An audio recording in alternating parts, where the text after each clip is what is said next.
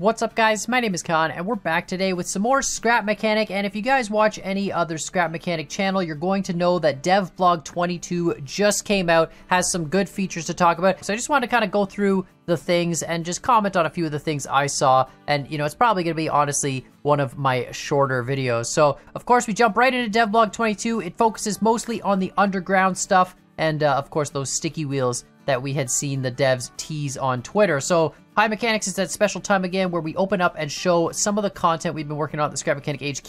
This is probably one of the most exciting devlogs we've done in a while. It's literally like the only devlog they've done in a while. But anyway, as we will be showing off our new digging system, we're sorry for the long wait, but the features in this devblog have been in the making for a while. We've also been working on a lot of story-related things that we don't want to spoil for you, so we won't reveal everything just yet, which is kind of what I figured. Chapter 2, they did say in a previous devlog that they were going to introduce some questing systems, and they're not going to give away any of that, which is kind of cool.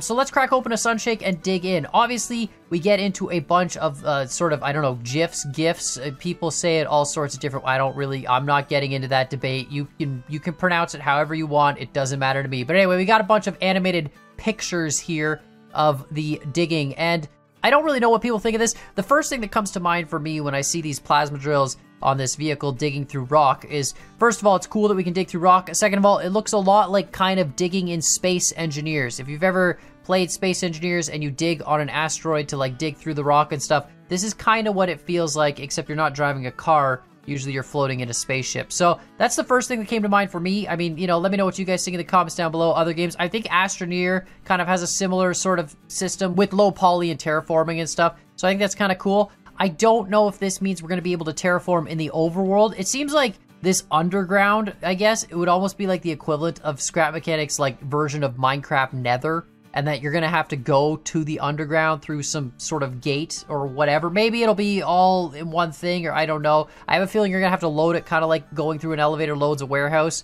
that kind of deal. And you'll probably only be able to terraform underground and not be able to terraform in the, you know, let's call it the overworld. Although I would really like to see terraforming in the main survival world. I think that would be really cool, especially like making roads, that sort of thing.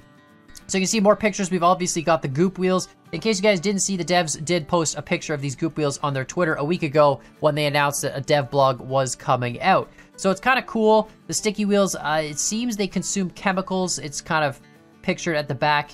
And, you know, overall, I think it'll be pretty good as long as they do a good job of balancing the chemicals. I really hope in Chapter 2 they tweak the thruster consumption, because the thrusters consuming fuel is absolutely ridiculous. And I hope they don't make these wheels the same thing, because chemical wheels consuming too much, I mean, what happens if you're halfway up a wall and then your wheels give out? You know what I mean? Like, it would just be a nightmare. The only other thing I've really thought about with this driller is I'm very curious about how they're getting these camera angles.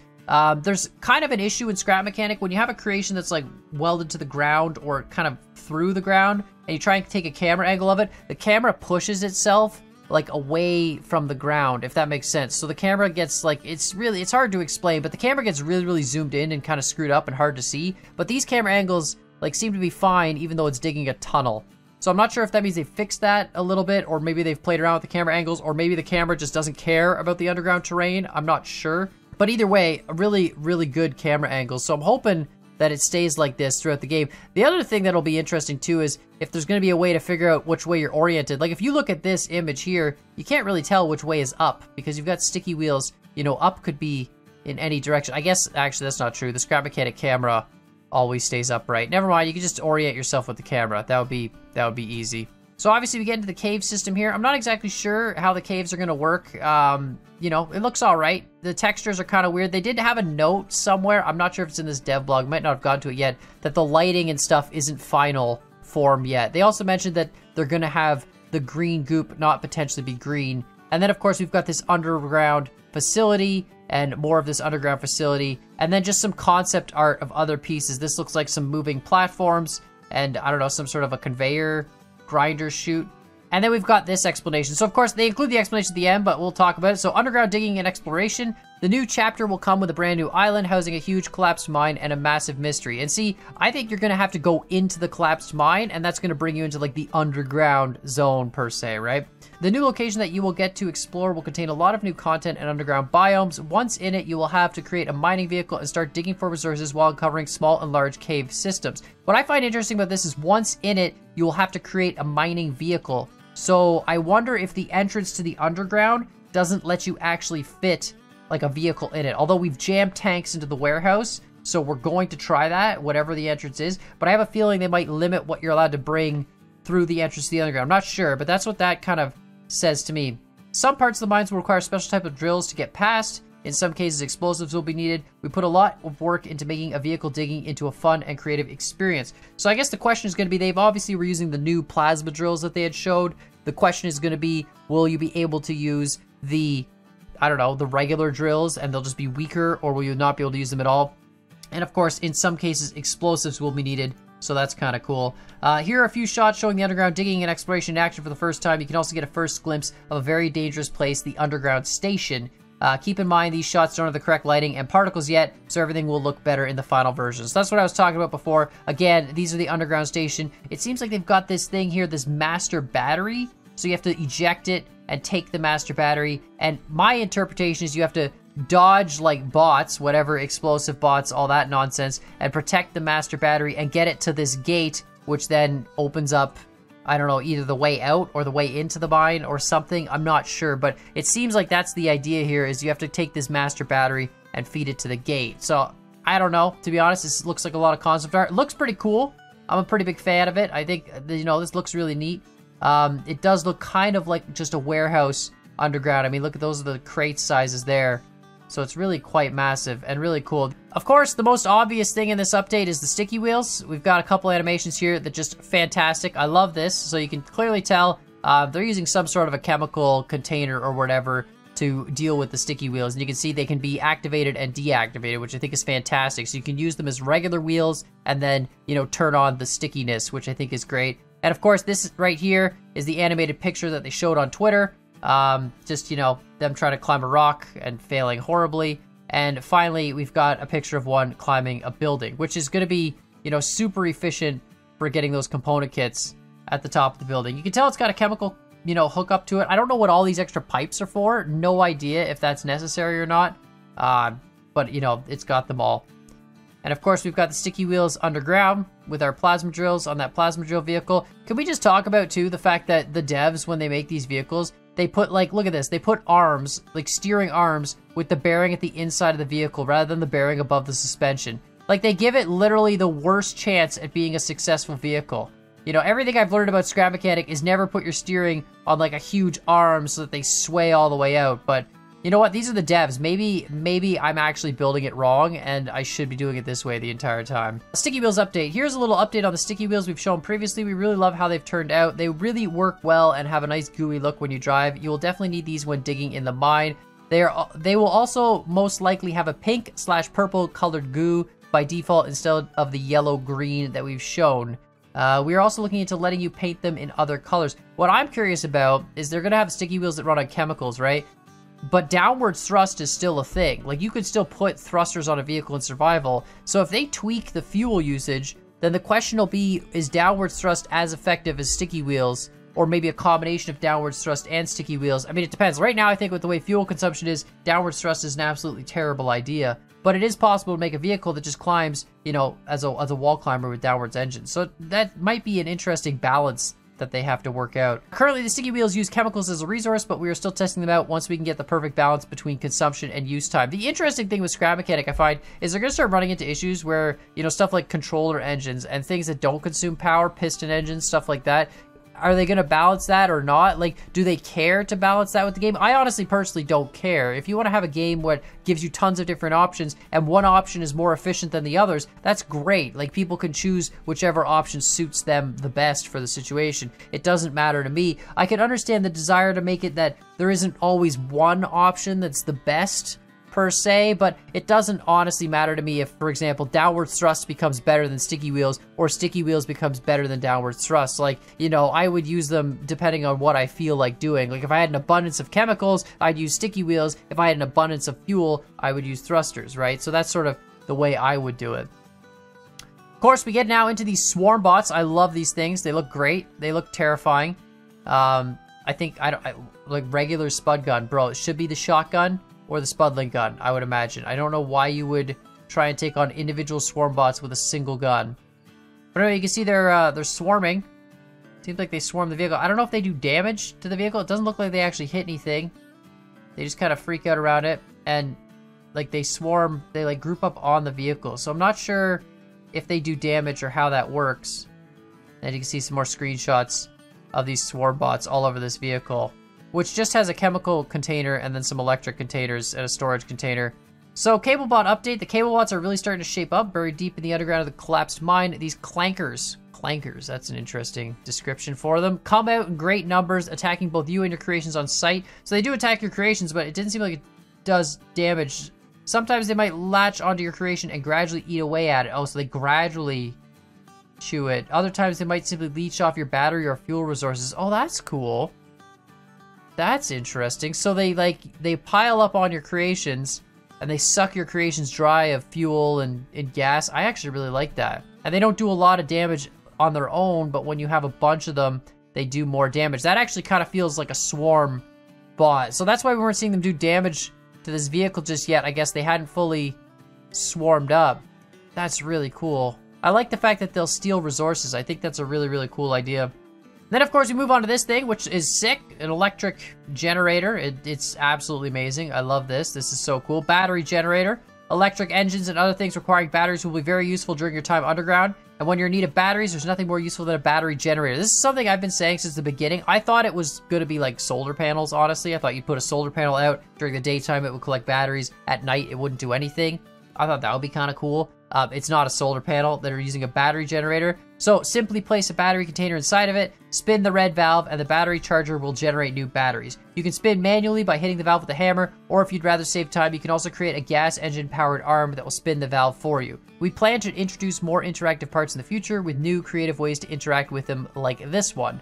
We can't wait to show you how these parts will spark your creativity. Now, me being the terribly balanced gamer that I am, as soon as I saw this, I thought of one thing, which is you put a controller on a 360-degree loop on the other side of that generator and you have infinite power for life, right? Because a controller spinning on a 360-degree loop with a switch on will spin forever with zero fuel consumption, and it will generate power because it's spinning that red arm. So I don't know if the devs are going to deal with that. I personally think that controllers and pistons should require a very, very small amount of power to function. I think it's kind of like, it makes sense that in survival, controllers and pistons would consume batteries. I know it would require people to remake a lot of their creations, but it would make sense, like on a logistics level, if controllers and pistons had some sort of a fuel consumption, even if it was really low. Like, it should be really low because you use controllers and pistons a lot, but it should still be there. And then, of course, you run into the issue, well, if I put a controller spinning this red lever, does it generate more power than it consumes? And if so, I've created a, a perpetual motion machine, right? So I don't envy them at all trying to balance this, because obviously this is super cool. I think it's great that you can generate batteries. Batteries are a pain in the butt to craft, and, it just requires a lot of effort to get them. So this is a great part, this generator, and I love the fact that it's an interactive part, like something that you can actually physically spin a red knob, but I think it's gonna be really hard for them to balance. Again, like I said before, I personally don't care if they just leave it up to the player and they say, hey, you know what? If you want to have an infinite controller powering a battery power, like, go nuts. That's on you. You know what I mean? But if they're trying to, make the game, I guess, with some sort of weird scale difficulty, then that's something they're going to have to think of, which is like, what do you do about piston engines, which are free, and controller engines, which are free? Even suspension glitch engines are free, right? You can make a suspension glitch that jams it into a circle, and that'll spin this thing no problem. Again, all on free energy. So I don't really know how they'd balance that or what they could possibly do to fix it, but it's just something, food for thought, something to think about anyway. And I think it's still a really, really cool part that I'm really excited to try out. I think the most exciting thing about this update, maybe this is just me, is the signs, digital signs. We finally got around to adding digital signs in late game survival. You often end up with a lot of chests. Tell me about it. It's literally a nightmare. These signs will let you label things so that they're easy to find. Not just that, they can also be used to leave a message and help decorate your creations. They come in 3 sizes with a selection of customizable screen and text colors. This needed to be done like 6 million years ago. A wall of chests with signs, like, you know, that's just standard. We also need a sorter for chests too, like an auto sorter. I know there's ways to do it in vanilla, and you know, by like putting one of each item in the inventory and all that sort of thing. And then I know there's also mods for it too, but the devs definitely need a sorter or like a filter on chests or something, so we can have these and then also sort what they are. Either way, signs definitely needed, will be fantastic. I think it's great. Now, I know Scrapman's going to be excited about this because literally all he cares about is wedges, but we've got the wedge update. Shout out to the wedge gang. The devs, I guess, didn't work on wedges in survival because they were making scalable wedges, which I agree with. Scalable wedges, I think, is like a great thing. I mean, we've had scalable bricks for years, so I'm not saying that bricks are better than wedges, but like bricks have already had this functionality and wedges are finally just evolving to get it. So if we're counting score, I think bricks are already super far ahead of wedges. We've got a lot of requests about adding wedges and we're trying to find a good way of implementing them. So here's a little update on what we have so far. The problem has been the wedge scaling and removal in survival. It's a different system from the simple block scaling, but we keep testing things out and hopefully we'll find a good way that works in survival. The wedges will be included in the next chapter. I can understand why this is an issue. And the reason why is, like, if you look at this picture, they're scaling the wedges, right? But if you think of the way you place blocks, let's say you're placing a triangle of blocks to make that wedge. You place each part of the triangle individually, and then you have one, you know, net triangle. And depending on how many blocks you put, it's going to be like a 45-degree slope, 30-degree slope, whatever. But with a wedge, you have all these intermediate points, and you're going to have like an intermediate hitbox. Depending on how long and how big you make the wedge, determines the angle that it's at. And that's going to, you know, really affect how many blocks of space that wedge takes up. So it's going to be an interesting thing for the devs to not only make it removable by some like right click or something like that, but also make the hitbox accurate. Because if you make a wedge that's large, but then the car just floats off it because the hitbox isn't approximated correctly, you know, that might not work. So I am excited about scalable wedges. I think it's going to be like really great. I'd also like to see them make the corner wedge pieces, like the, you know, the inverted pieces and the little triangular pieces, so you can smooth out all the corners of your vehicles. But I think scalable wedges is a good start, especially for making ramps to go in and out of your bases. Along with the plasma drill, they added a plasma saw. Don't really know too much about it, but introducing the plasma saw, the saw that is sharp enough to go through trees like butter and even cut through crystal rocks. I don't know if crystal rocks are a new type of rock or if that's just like the rocks that we already have. But why stop there? The plasma saw could also be used to boost your creation's defenses against those pesky bots. So it seems like it's just a better version of like the standard saw. Bunch of different concept art pieces here as to what it could potentially look like. Personally, I don't think this one looks bad. The one in the, you know, the kind of hand-drawn one. I think that looks pretty good.